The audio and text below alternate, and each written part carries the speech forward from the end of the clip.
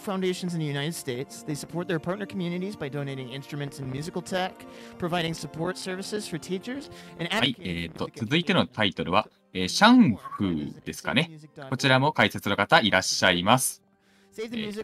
ピンクパジャマさんです。よろしくお願いします。よろしくお願いします。シャクフです。シャクフ、ありがとうございます。このイベント、その顔を見ていますかね。その切ったボール紙。その顔はシャキル・オニールです。そっか。これで見たんだ。この顔ずっと見覚えあったんですけど、そうだそうだ。このゲームでもパッケージとかにも書かれてる人ですね。そうです。スピードランそのものについては特に語るものが少ないのですから、このゲームについては日本では知られていない情報がたくさんあるだと思いますので、この解説はこのゲームがどのようにして生まれてたとアメリカではどう見られているのかについて俺が書いた原稿を読み上げるという形で行いたいと思います。よろしくお願いいたします。シャキル・オニールはシャクの愛称で知られ、それは SHAQ。NBA の歴史の中で最も偉大な選手であり、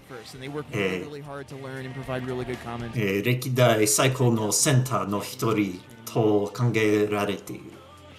巨人が集まるバスケットボール選手の中でも216センチ、147キロの規格外の体格を持つ選手の一人だった。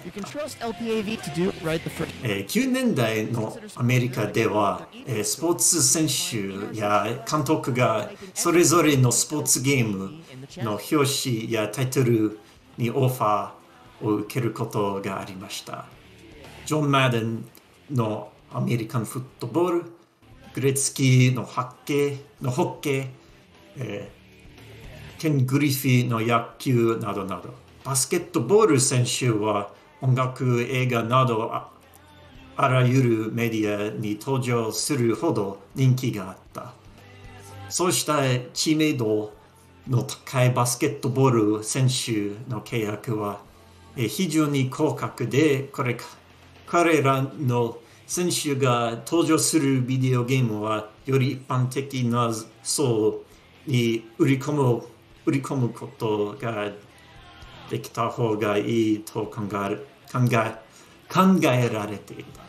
こうしてマイケル・ジョーダン・ケアス・イン・ザ・ウィンディ・シティというプラットフォーマーが登場し、今の格闘ゲームシャックフーのも登場しました。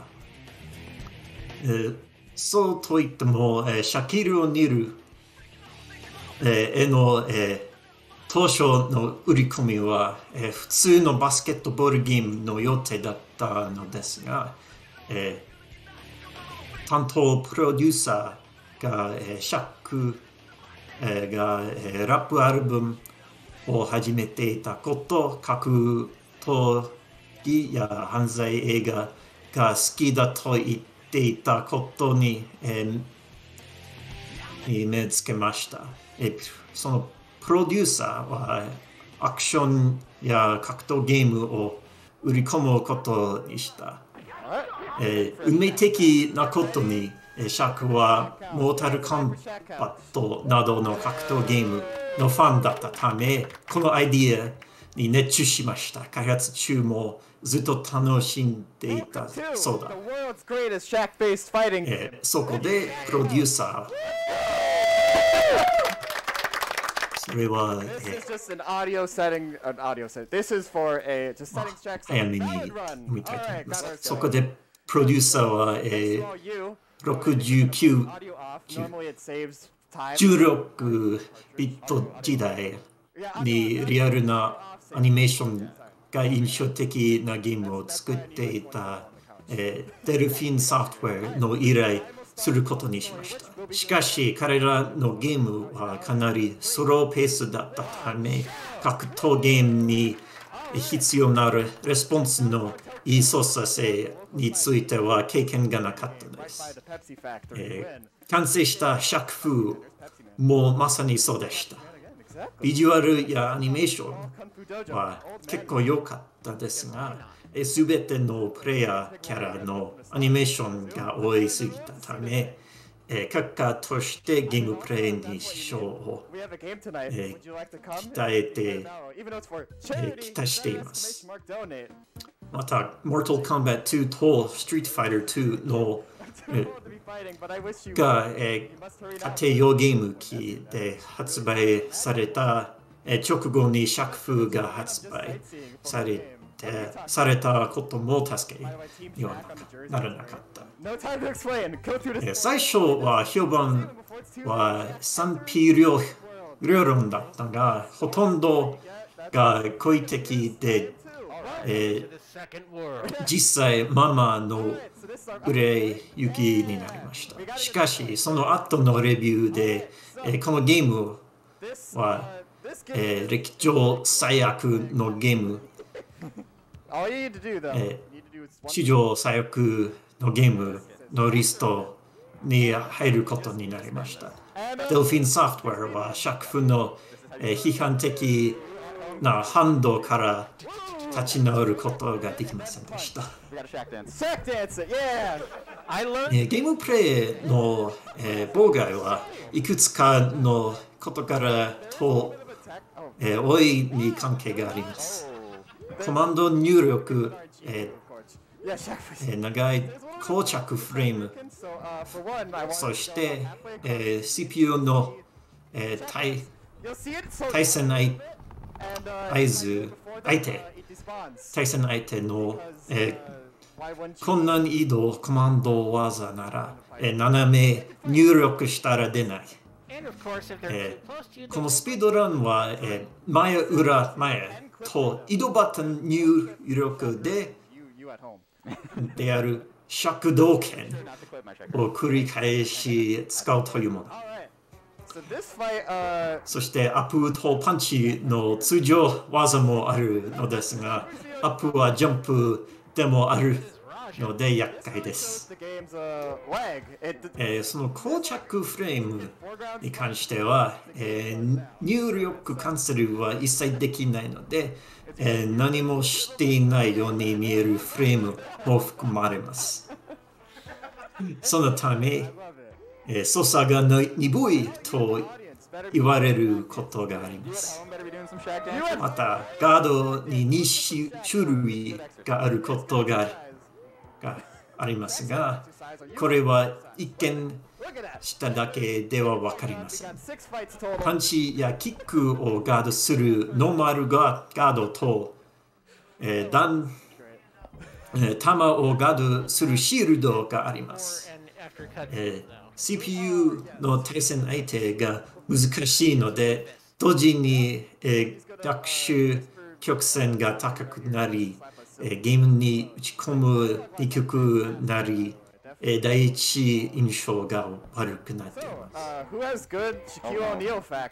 このゲームがいつから最悪の格闘ゲームとして有名になったのかは正直にはわからない。このゲームが有名になったのは、大々的に販売され、ゲームショップのバーゲンボックスでよくあるカートリッジ、になってしまったからです。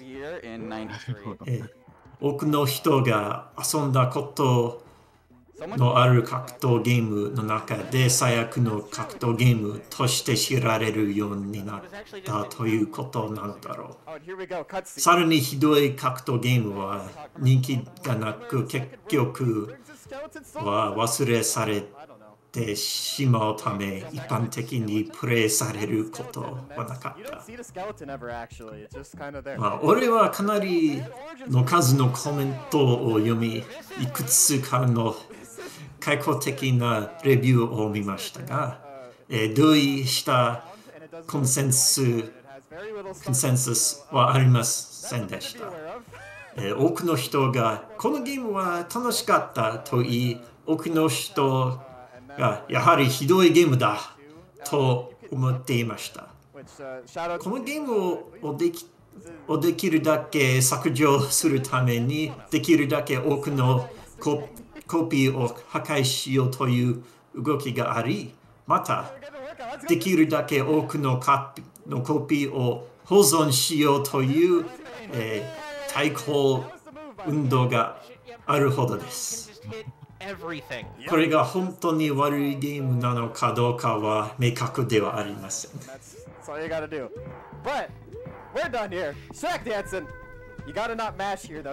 れちょっと一つ、ビットの方がすでに達成されていて、カットシーンを全部見るのと、あと、オーディオをオンにするっていうのが、どちらも達成されております。本来は、ここのカットシーンとか全部飛ばすんでしょうね。いや、飛ばしていない。そのカットシーンの内容、何も用意してないけど、長い。長いんですね。まだ。原稿がだったから。その話す間がない。There's a SNES version, there's a Genesis version, there's a Game Boy version, there's a Game Gear version, and there's an Amiga version. これにまだ終わってない。もうそろそろラスボスなのかな。そのミラがラスボス。そうです。今、連続、尺道剣。どんどん敵を倒している。There we go.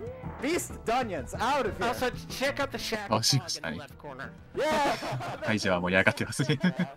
その踊りがシミという踊りが盛り上がってます。The rest of the convention is wondering what the heck is going on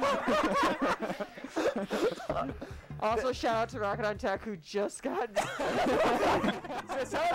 続編が、クラウドファンディングで制作され、2018年にシャックフーという、ベルトスクローラーとして発売されるほど、世間の、認知度が大きかったのです。その名はShaq Fu, A Legend Reborn です。そのゲームに関しては長い物語があり、機会があれば別の時にしよう。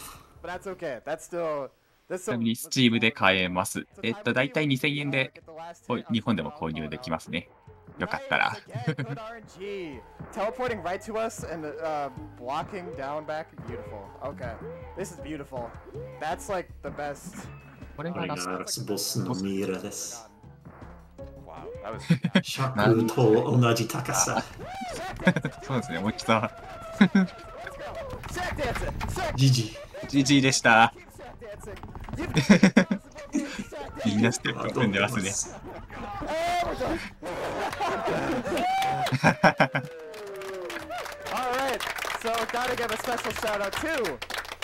最後に、この原稿の半分ほどを動画から引用したマット・ニック・マッスルズに感謝したい。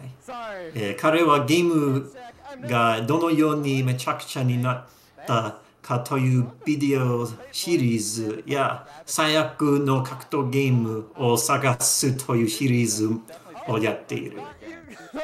ちなみにシャックフーは彼がレビューした8本のうち現在6番目のワーストでした。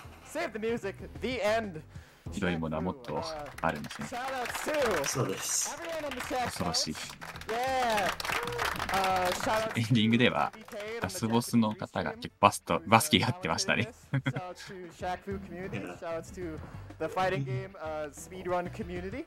ラスボスではないけど、それはビーストの、の敵でした。And It's more the Shaq shimmy than the Shaq dance. exactly, yeah, the Shaq shimmy and the Shaq. Exactly. Well, that's all I have with Shaq. There are a lot of people that were on this game. Y'all ready to Shaq dance as we close this off? And I'm ready to Absolutely. all right, Shaq. の読み上げが間に合ったでよかったです。以前読み上げた、タイムで、測って、12分だったから不安でした。間に合ったよかった。本当助かりました。素晴らしいお話を聞いて、こちらも楽しみました。では、トライマーのタイトル、シャンクフーでした。顔パネルになってたね。シャキール・オニールさんのね、素晴らしい格闘術をご覧いただきました。解説はピンクパジャマンさんでした。ありがとうございました。はい、ありがとうございました。では、続いての、はい、お疲れ様でした。本当ありがとうございました。では、続いてのタイトルの準備の方を移らせていただきます。一旦失礼します。On behalf of Charlie and LOZ, I'd like to thank Midspring Speedfling for having us for the Dosylvania race. And with that said, happy April Tuesday to you all. Oh, hey, Gooby, 9,10. Your pal, Tempest. I don't know what that means. I hope that made sense, Gooby.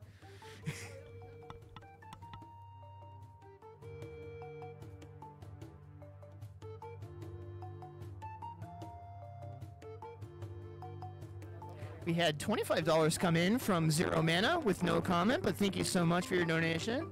And we also had 32 come in from LOZ Cards fan, who just ran Dosylvania earlier. Thank you both so much for your donation.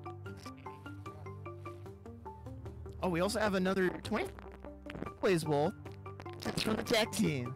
Thank you all so much for your donations. I really appreciate it.